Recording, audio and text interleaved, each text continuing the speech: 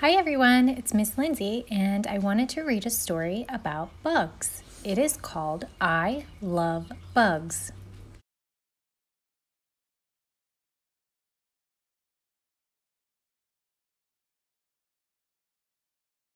Bugs, bugs, bugs. I like bugs.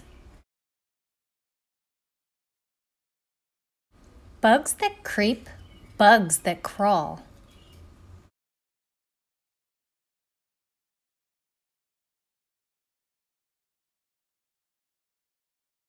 Bugs that hop or fly. I love to find them under rocks or watch them in the sky. These bugs paddle. This one weaves. Some make honey. Some chew leaves. Some bugs burrow underground. Others swoop and buzz around. This one's like a bit of bark. This one's like a twig. Cicadas buzz a summer song. Crickets dance a jig. I like bugs that blink at night or flutter around the back porch light. It's Ladybug. She loves to crawl.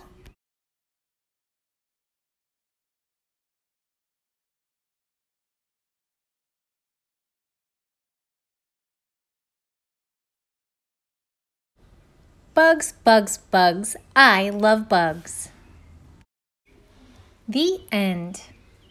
All right, friends, so we saw a lot of bugs in our story. So I thought it would be fun if you could go on a scavenger hunt and find some of the bugs that we saw in our story. So let's go over a few of them.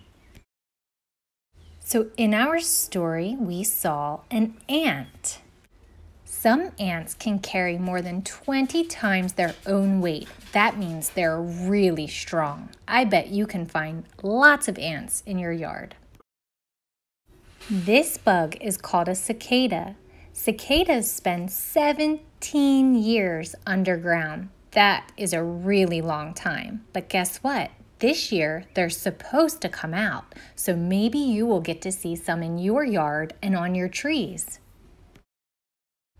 I bet you know what this next bug is. You're right, it's a ladybug. Ladybugs can have from 2 to more than 24 spots. That's a lot. How many ladybugs can you find? Do you know what this is? It's a dragonfly. Dragonflies were around even before the dinosaurs. See if you can find dragonflies in your yard. I bet you already know what this is. Yep, it's a spider. Did you know that most spiders have 8 eyes? That's a lot of eyes to look at you. So that is all your bugs. I would love to see how many you can find in your yard. Have fun on your bug hunt. Bye.